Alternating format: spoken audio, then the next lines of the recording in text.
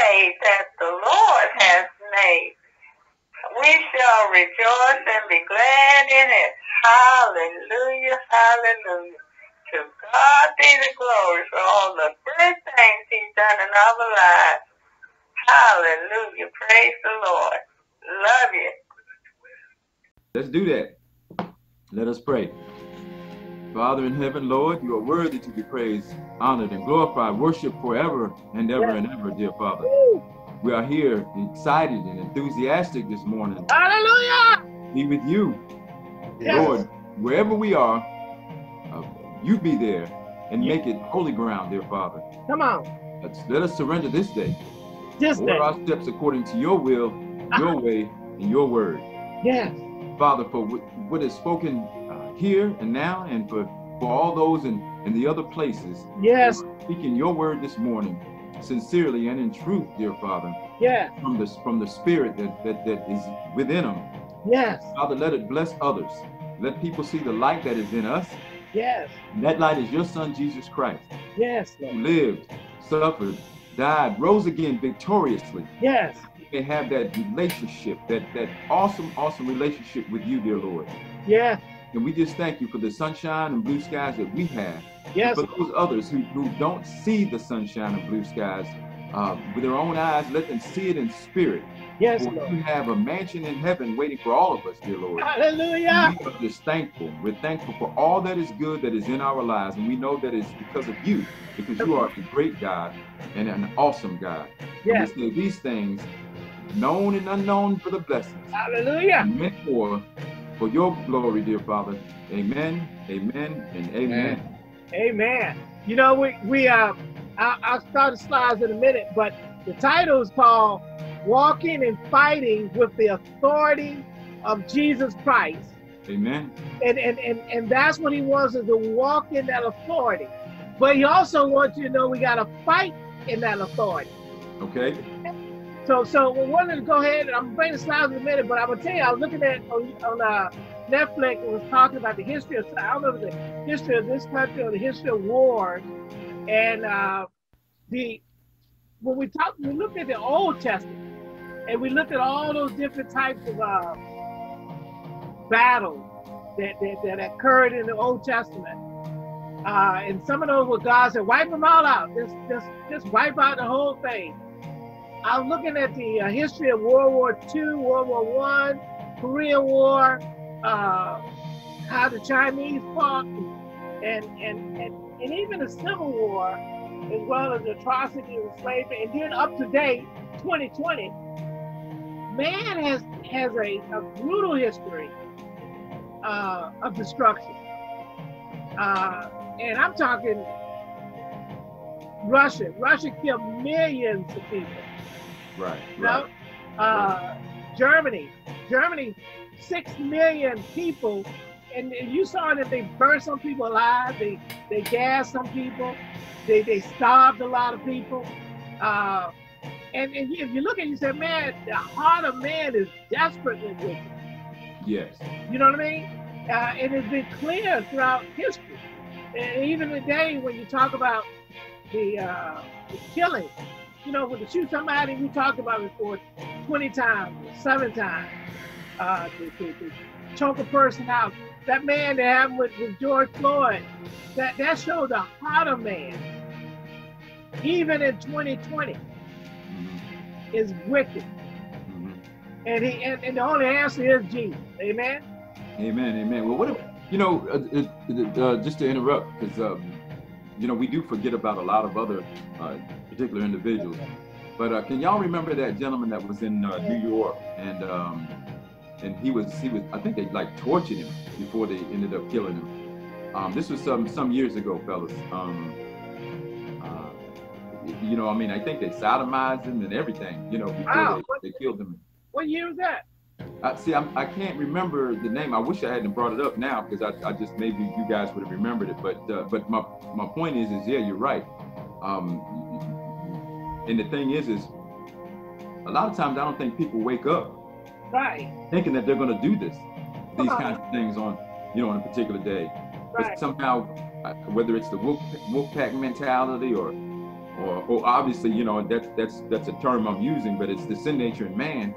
But the thing is yeah, how do we even get there? And you would think that there would be a toggle switch or something that would cause us to shut that off. Right. Well, there is, Brother Jackson. The issue is these people give place to the devil, right, to the enemy. They're being used. Right.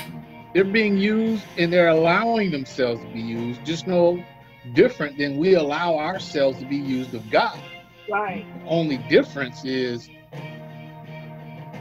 that's a default for them. Yeah. Yeah. It's the default.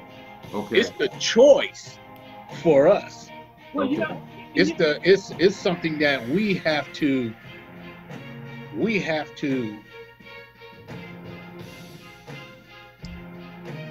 renew ourselves. Right.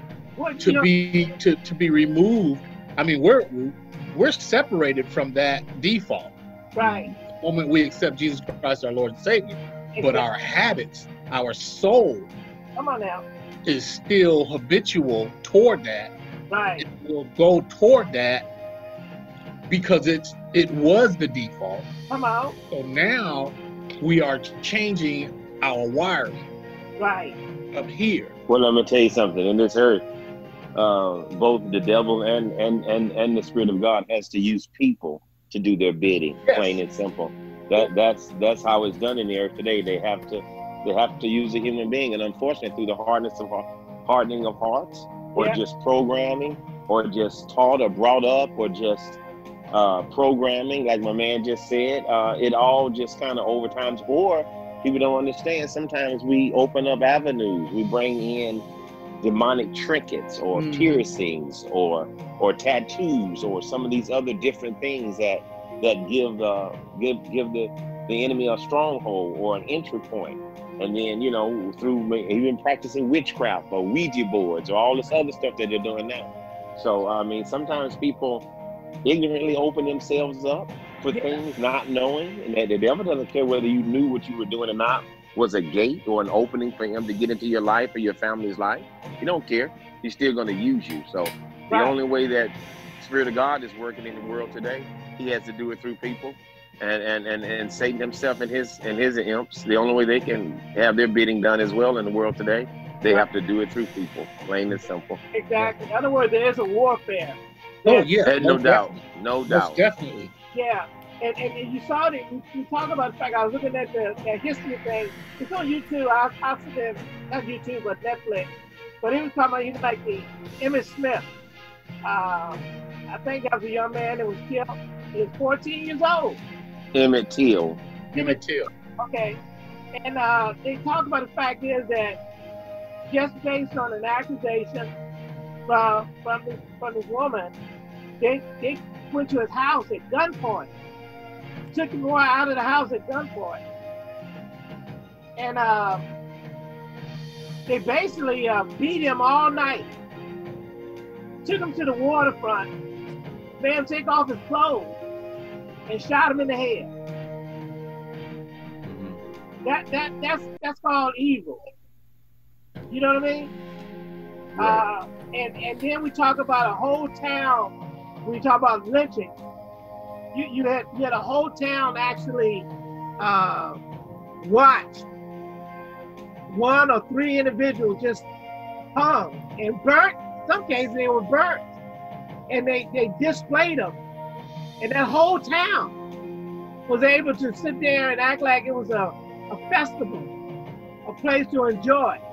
You know, for them. And you know, some of those people actually came from the church. That, you know, it looked like a Sunday, because they had, you know, shirt and ties on and everything. Well, of course, that was the programming of that day. And they had already, you know, by this particular point, the systemic racism and the mindset of the South had so overwhelmed the people to that's the way they were thinking. They had already dehumanized humans, black folks. So it wasn't really like they were really, you know, I mean, if you're 3/5 human, then you're 2/5 animal.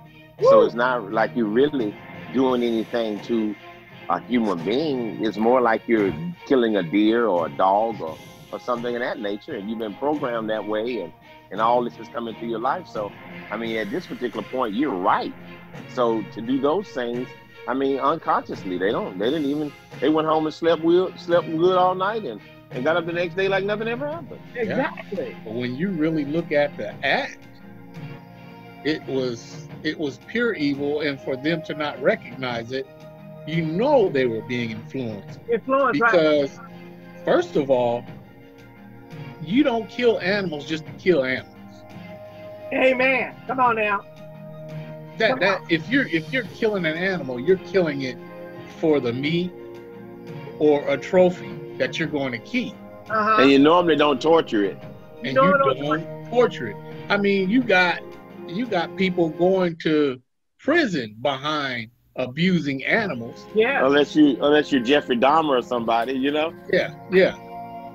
But the crazy thing is that even if we were considered to be less than, but more than an animal, but less than a human, the fact that they would just murder, you know, it shows the hatred. The hatred, right. And the evil intent that they came. Yes, sir. You know, for somebody to do that, and then for the mob mentality to join in and participate. But while I was saying that, I was thinking of children of Israel. You know, when they stoned a person, not everybody knew. I don't think knew what was going on. They just saw a group of people getting ready to stone somebody and just went and grabbed a rock. Yeah. You know what I mean? Right. And came in and started throwing. So a mob mentality has something to do with it. And that mob mentality has existed all the way to this day. I'm talking about, you know, with the fact that when you shoot somebody, you know, we're talking again, like even the atrocities today, when you shoot somebody, even the one that's protesting them 7 times, your brain has to be say, 7 times? Really? 7? Or George Floyd, really? Really? Did you really have to do that? Really? It tells you, man, that, and it really goes back to the beginning of Genesis. The first man born from Adam and Eve, the elder son. What did he do? He killed his brother. He killed his brother. He murdered him. He murdered his brother for something that the boy didn't even do wrong against him. Right. It had nothing to do with him. It had nothing to do with him. Think about it. The brother's like, what? What's wrong? What? I can imagine he's kind of like, why are you tripping? But you know, that's a jealousy. Yes, sir. And it's still going on today. That's why they were lynching these people of color, you know, killing them, burning them, beating them, tar and feathering them. It has to stem from that jealousy. Come on. You know, of that person, or that desire to have that something, you know, the strength, you know, the size, the ability to do things that they can't. I mean, they just felt threatened. When you're threatened, you remove the threat. Right. I think a generalization of this type, we really have to be careful to make it inclusive, because it's not just them. They're not the only ones that. I think fallen human nature has a tendency to manifest those kind of behaviors regardless of what kind of skin it's working through, you know? Oh yeah, we ain't said the color. We're talking about, go back over to Genesis. Yeah, I mean, it was just fallen human nature, man. It said the heart is deceitful above all things and desperately wicked. I think the concern that I have more so right now is that when we address these issues, we leave God out, as though they can be fixed aside from him. Those white people aren't going to stop doing black people wrong because black people are protesting.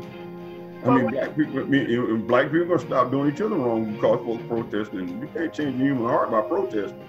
Well, I just want to make sure